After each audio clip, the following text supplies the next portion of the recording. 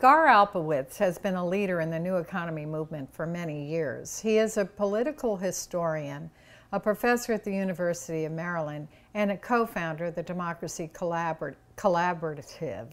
He gives an overview of the new economy better than anybody else, and it also includes examples of the on-the-ground initiatives that have huge potential for systemic change. He notes a cautious sense of optimism here, but after I heard him, I have to tell you, I have a whole lot more hope for where our economy can go and will go in the future. Bon appetit.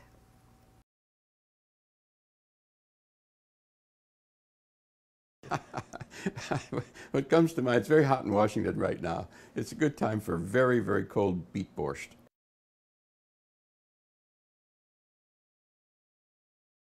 Big questions. Most people are rightly engaged in community projects right now.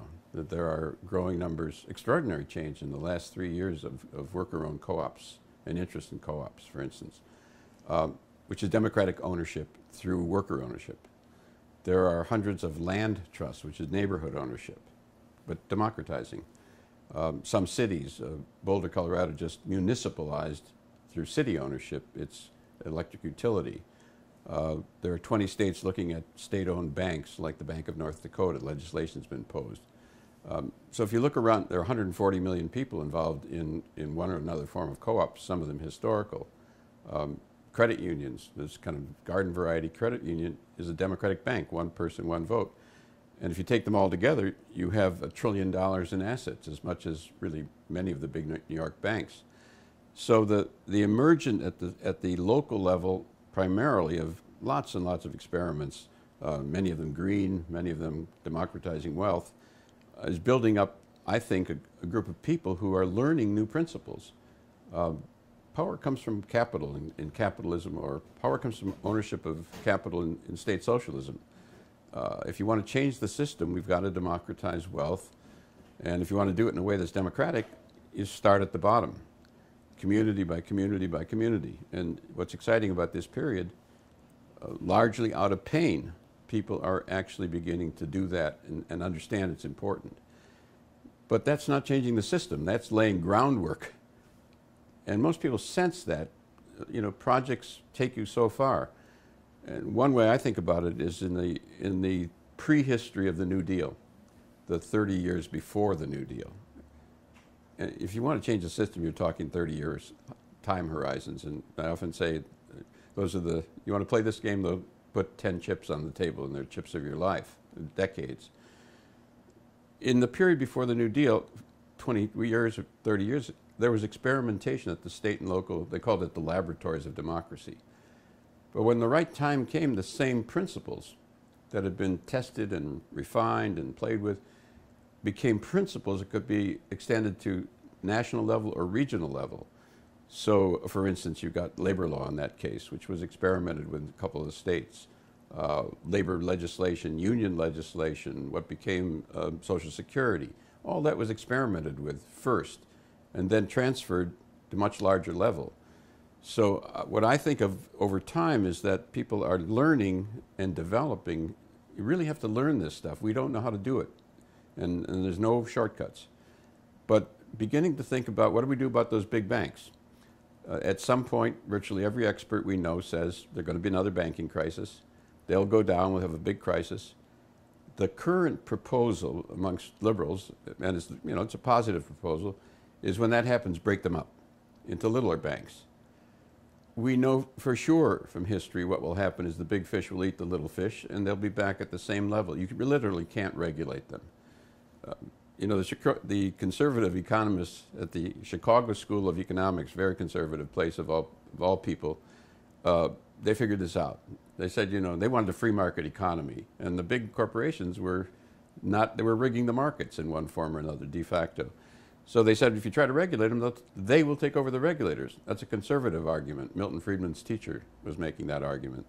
Many others were too. And they said, if you try to break them up, the big fish will eat the little fish.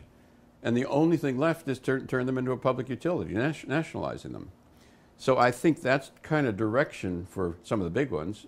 down the line will build on what's happening in local credit unions, democratic ownership, state banks like the Bank of North Dakota, been there 100 years, which is a state-owned bank, and we're learning how you would in fact nationalize some of the really big players that you, when you really have to, so they would be in service of a different community-based vision. So that's the way I think about it. In the New Deal, another element, people forget about it, but it's very important, is that the Tennessee Valley Authority, which is a very large, socialized, public-owned utility, one of the largest in the country, which also manages the river system ecologically. It used to flood all the time, so it's an ecologically oriented public institution. That institution in its original design was community-based. World War II and the corporations took it over, but particularly World War II, and became what it now is, which is a bastardized version of what it once hoped to be. But thinking about it that way, that actually building up these models is necessary to do as much as you can at the local level. That's ground zero because you build democratic practice. But if you don't actually address the system problem, if you don't deal with the system will deal with you ultimately. And most people know that. Most people know that it's a systemic problem. So it's really incumbent upon us to go beyond projects. What does it look like? What do you really want? And how do we build up both a vision that is beyond the vision, kind of a sense of concretely.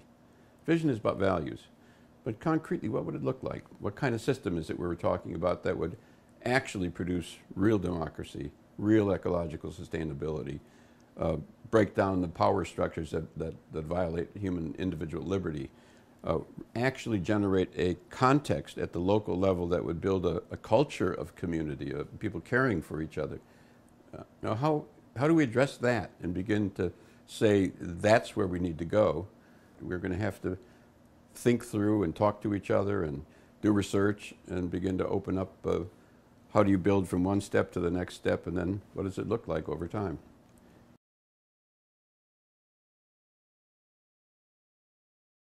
The Evergreen model is not only worker or multi-stakeholder co-ops doing really significant things. So one of the largest urban greenhouses in the country are capable of producing 3 million heads of lettuce a year is one of them, and another is a large industrial scale laundry, and then another one, significant scale, solar installation company, and they hope to build more and more.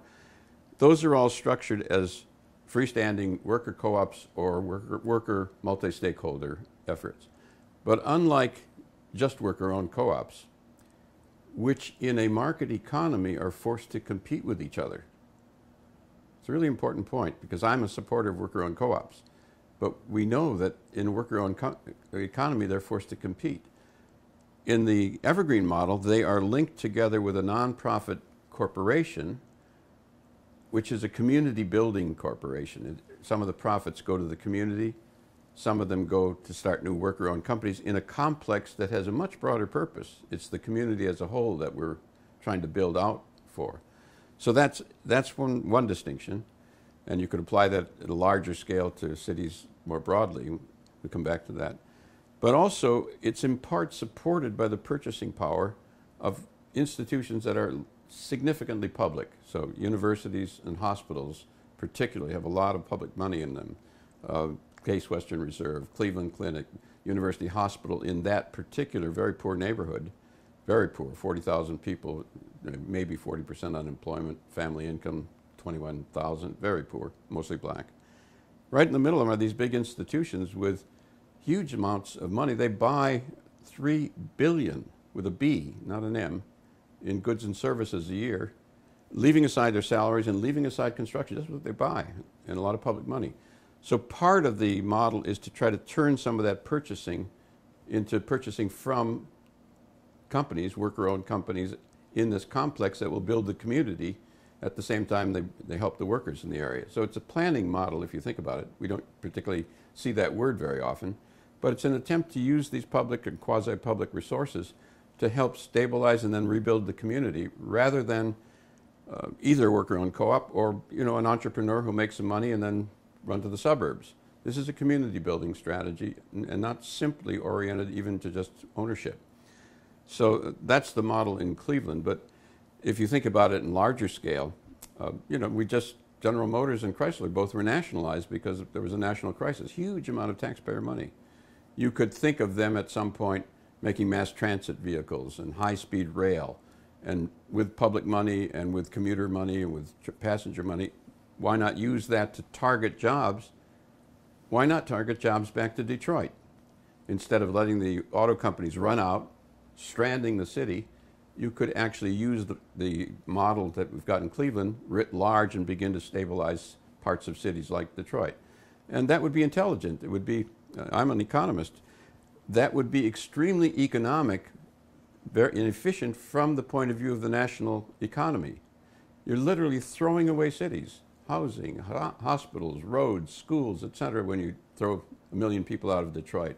And we think if you look at models like this little model in Evergreen, you get some principles that might say, later on down the line, let's build towards using an economic way to do this would be to stabilize Detroit, to build mass transit vehicles. It would have ecological implications, it would have human implications, but it would save money as well because you're not having to pay to throw away these costs that appear on somebody else's balance sheet. And usually the costs appear on human balance sheets. They lose their house. Huge cost, or the school is a bad school, so the kids don't get educated because the school's so bad. Those costs don't appear on anybody's balance sheet except personal, and yet they're very big public costs. I'm a historian and a political economist, so I'm cautious about these things, but I'm also not knee-jerk pessimistic. The Berlin Wall collapsed, unexpected. The Soviet Union collapsed, unexpected. Apartheid system collapsed, unexpected. A bunch of farmers and small businessmen in the 18th century defeated the British Empire, the most powerful empire in the world, unexpected. So the women's movement came out of nowhere, radically shifted consciousness. So I'm cautious about predictions that people, because they look at the moment when people are very pessimistic about the current state of affairs in Washington, I'm cautious about what that means. We shall see. There's a lot of pain in the country. There's a lot of people stirring. There's a lot of determination. It would not be unusual if people built up the prehistory of the next big positive explosion or the next big American Revolution or the next big progressive era. And I certainly think that's what we should strive for, laying the groundwork for something much larger and getting serious about it. But if you don't have that kind of vision of where you're going, you'll never get there. So I think it's time to be cool about being conscious of what is possible historically, conscious also about the difficulties, but pessimism is pretty easy because we all have a vested interest in pessimism. You don't have to do anything if nothing's going to work. So we need to challenge ourselves at that level. I'm cautious about reading current pessimism as the inevitable reality forever. And I think people need to think a little bit more historically about how the great pain that's building up, and there is a lot of pain building up, may go on forever. It's possible that nothing will ever change. It's more likely that the pain is going to cause people to begin doing things and making demands and organizing and beginning to get active. That's more likely. And then the question is, is it a direction that we've actually thought through and begun to develop practical realities and experiments that point somewhere? So I think it's a really important time in history where developing real knowledge, not theory, practical stuff on the ground, but also seeing it as potentially opening much bigger vistas for larger principles and talking to each other about it instead of saying, well, nothing can be done, or we'll see. Lots, all over the country you're seeing replications or attempts to do things like the project in Cleveland. I think we've had about 100 inquiries from cities to do that. But if you look on the ground, and we do a lot of research on this at the Democracy Collaborative, there's an explosion of stuff going on at the level that we're talking about in every part of the country. Jackson, Mississippi has got a big explosion. There was a big meeting very recently there at Jackson Rising. In the West, you see it in Richmond, California, is using eminent domain, which is local nationalization to challenge the banks. The power of eminent domain is city nationalization, if you like, municipalization. We talked about Boulder. So if you actually look at what's happening on the ground, there's an explosion of stuff that's not being covered in the press. And then to a certain degree, that's probably a good idea because we need to learn more and develop more. But in terms of activists and people who care about the future, people not being knowledgeable and aware don't realize how much company they have if they begin to do something and what they could learn. But now if you want to do it, there's a lot of people doing it, and you can find expertise to help you. So on the ground is one part. The other part is, how do we start a, it has two parts. How do we start a really informed, non-rhetorical discussion nationwide about how do we change the system? If you don't like corporate capitalism, you don't like state socialism, what is the model? And how do we open a thoughtful, intelligent, serious debate on that question? I mean, it's not beyond human possibility.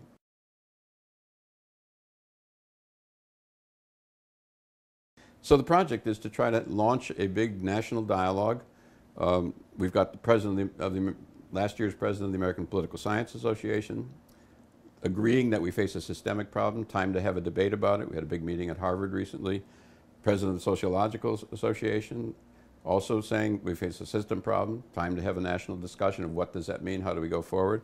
And more interesting, the president of the Academy of Management, 29,000 business school professors around the world. Same question, we've got to discuss the system. We're trying to say, okay, what does it look like? And can we get some graduate students to say, what's the best way to design a banking system? How do we actually get serious about we have a constitution, 18th century rickety constitution designed to keep power in the hands of the people who designed it, in obvious stalemate. What do we think about the political system over time? How do we actually get intelligent about it rather than rhetorical? And that's the other, we think those two ingredients, if we can begin building from the ground and begin thinking serious ideas and strategies, to get those elements at least discussed, not rhetorically, but practically, a national conversation about this is what we're really trying to do.